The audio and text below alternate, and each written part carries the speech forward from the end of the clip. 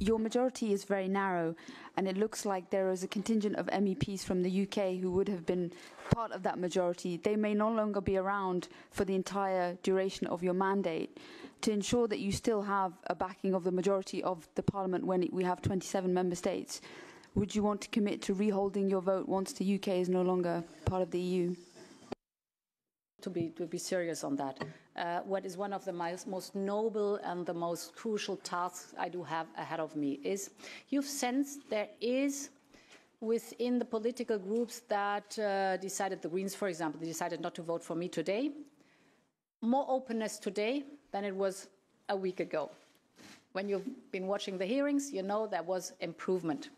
And I accept they had to get to know me, they have to get to know me, they have to win confidence, and they have to rely on me.